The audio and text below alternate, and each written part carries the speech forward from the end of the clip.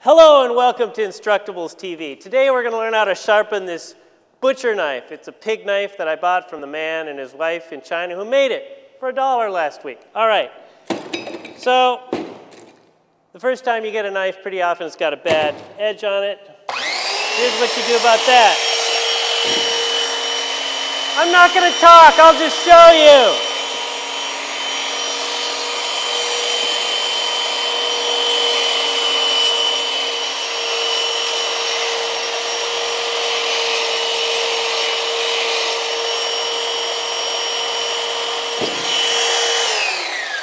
You can do as much of that as you want till you don't see any reflections on the blade and you can't, maybe you'll be catching a little bit of a burr here, and what you want is an edge that kind of catches your thumb here. When you can catch your thumbnail here, that's a sharp knife. Okay, unlike what you might have heard, here's how you sharpen a butcher knife. You get a coarse stone. We got this, not really coarse enough, beautiful bogman style stone here. You draw, sharpen it. This is sharpening a butcher's knife. You're putting a bunch of hairy fuzz on here, or you can get some sandpaper, even really coarse sandpaper, and you do the same thing. You draw, sharpen it like that,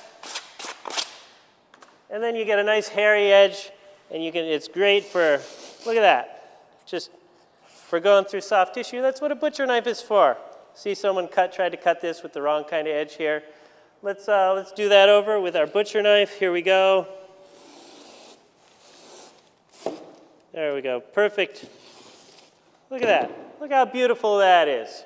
That's how you sharpen a butcher knife. This is a butcher knife, sharpened like a butcher knife.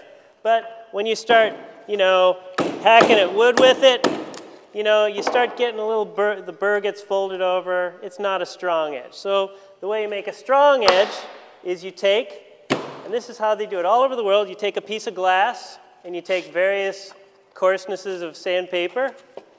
We'll start with some 320 here. Where's a 320? There's a nice sheet of 320. Get it wet.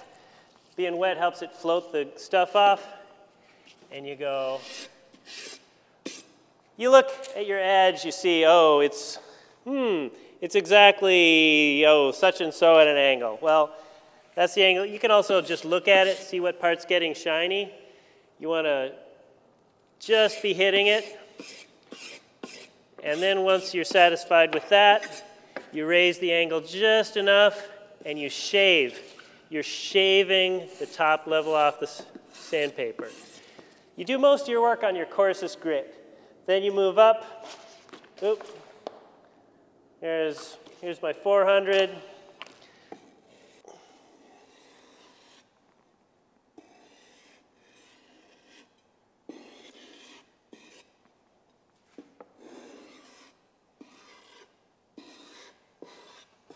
And then you go up to your finest grit. I'll stop at 600 because I'm lazy, some people, but it's just a couple of strokes and you raise it ever so slightly and you see that you're shaving off and you're pushing this metal mud along and the grit. And that's how you do that on both sides.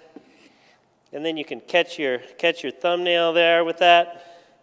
Yeah, now that's a sharp, and that's a strong edge. That's good for cutting wood. That'll last a long time for cutting wood. And that's how you sharpen a knife for cutting wood. But what if you don't have a sharpening stone? What if you're at your friend's house for dinner and you're trying to be all suave and debonair and cut a tomato and it's just not cutting and there's no stone? Well, you can use a lot of things for a sharpening stone, like the bottom of any kind of ceramic thing, the lid from the water closet. So you just haul out the top of the water closet and you sharpen up the blades and everyone will be so impressed and you'll definitely be invited back because they'll have sharp knives and the tomatoes will be sliced ever so well. You need never have a dull knife.